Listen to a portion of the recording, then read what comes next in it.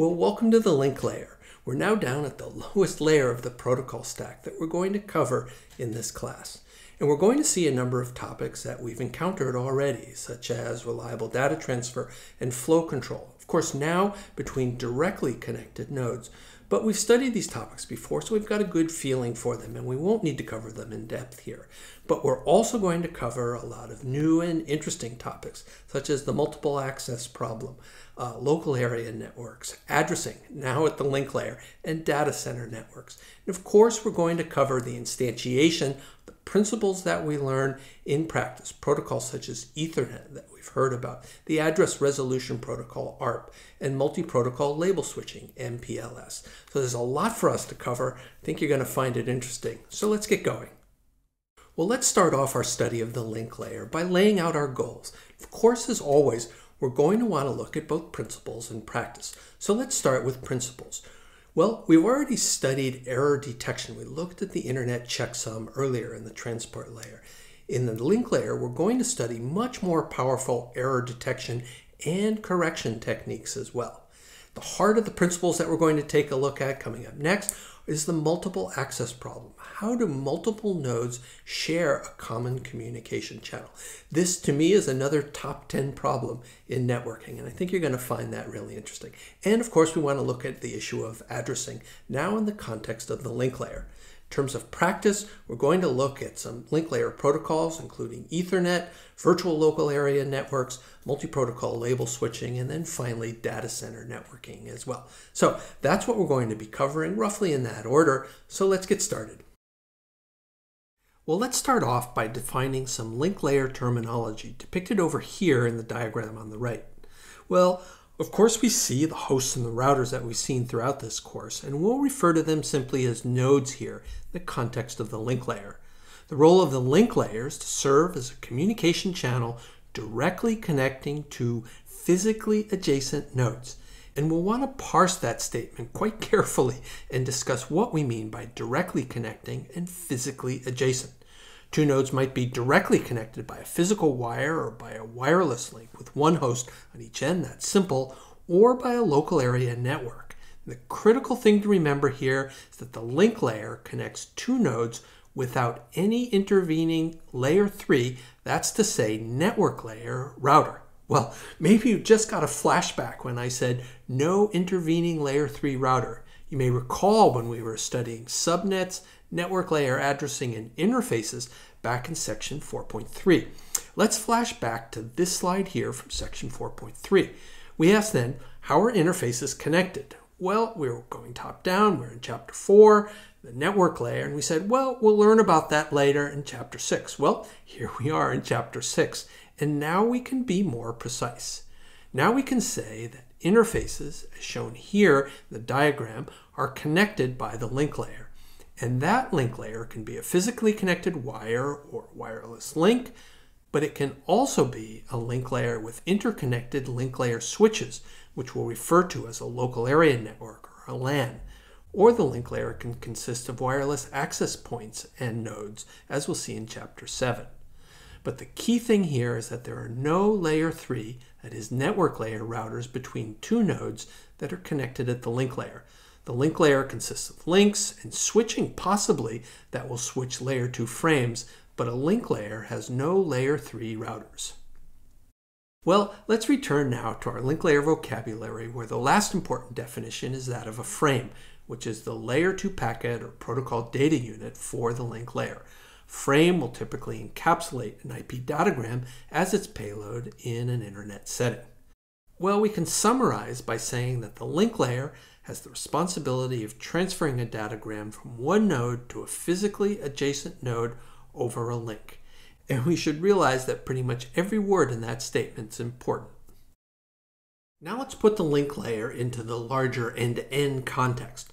If we're to follow an IP datagram from its initial source to its final destination, we could see that along the way it could be transferred by different link protocols over different links on its source to destination journey. For example, Wi-Fi on the first link, Ethernet on the second link, and so on. And different link layer technologies provide different services and have different characteristics. How noisy is the link? Does the link provide link layer error control or error detection and correction? If we take a traveler analogy and say, consider a trip from Princeton to Lausanne in Switzerland, we might take a car to get from Princeton to the JFK airport, take a plane from the JFK airport to Geneva, and then take a train from Geneva to Lausanne.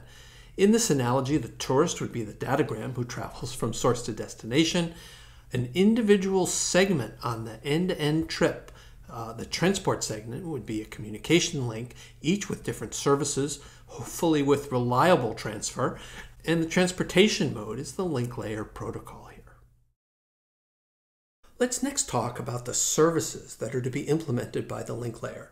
Like any layer, the link layer implements an encapsulation services. In the case of the link layer is going to take a network layer datagram at its own fields in a header wrapped around the network layer datagram as payload, then pass the link layer frame, as we'll call it, down to the physical layer for bit level transmission across the physical media. We're going to encounter a new service at the link layer that we've not seen before, media access. When multiple nodes need to share the same communication channel, their access to that channel needs to be regulated. It needs to be coordinated. Of course, there's a protocol for that. Those protocols are known as multiple access protocols, also media access protocols, or MACs. So MAC protocols, not like Mac computers.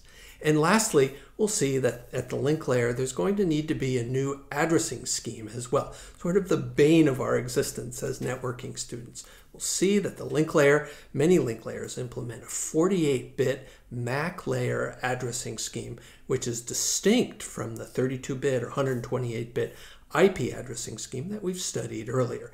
MAC addresses will only be used in the context of an individual link. They won't be used network-wide, as in the case of the IP addresses that we've studied. Another service that can be provided by the link layer is reliable delivery of frames between adjacent nodes. From a principal standpoint, we already know how to do this. ACKs, NACs, error detection bits, timeout, and retransmit. These are precisely the mechanisms that are used at the link layer. Now, these techniques are seldom used on low bit error links, but they are used in wireless links in a number of cases. Because wireless links are subject to noise and interference and have high bit error rates. And you might ask yourself, well, gee, some links provide error control, others don't provide error control. We do have error control end-to-end. Why is it that we've got this sort of mix of local as well as end-to-end error control? Some of the other link layer services that are offered by link layer protocols include flow control, which we've learned is about speed matching between the sending and receiving sides of a link here, making sure that the link layer sender doesn't overflow the link layer buffers on the receiving side. There's error detection, where more powerful error detection and correction codes, more powerful than the internet checksum, are used to detect and in some cases correct bit-level errors in a frame. We're going to study error detection and correction techniques in the following section. If errors are detected, some link layer protocols like Bluetooth and 4G LTE cellular links use an ACK-NAC retransmission protocol like we studied in Chapter 3 to recover from frame loss. And lastly, we should note that some links allow for data to be transferred simultaneously in both directions. These are called full duplex links, while for other links, data cannot be transmitted and received at the same time. These are called half duplex links. So each networked host has a link layer. The implementation of a host link layer is particularly interesting because it's here where we're going to see the split between hardware and software. Part of the link layer is implemented in hardware on chip or in a network interface card, which attaches to the host system bus.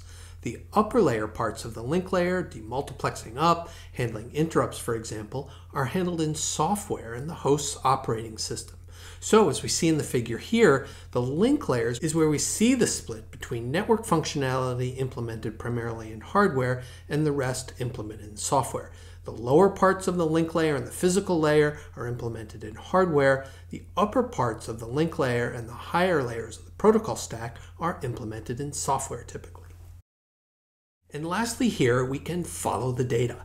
On the sending side, the interface is going to encapsulate the IP datagram in a link layer frame, adding error detection and correction bits, link layers sending and receiving addressing information, perhaps fields for sequence numbers and acknowledgements, flow control, and more. All of these are the fields that will allow the link layer to implement its service. It then passes the frame to the physical layer for bit-level transmission. On the receiving side, the link layer receives a frame from the physical layer, performs error checking, flow control, and other services, then finally removes the payload, typically an IP datagram, and passes the datagram up to the network layer. Well, that wraps up our introduction to the link layer. We've seen that there's some ground that we've already covered: flow control, reliable data transfer, addressing, bit-level error detection, with some new takes on these topics. But we've also seen that there are a number of new interesting principles and protocols that we'll want to take a look at. So let's get started.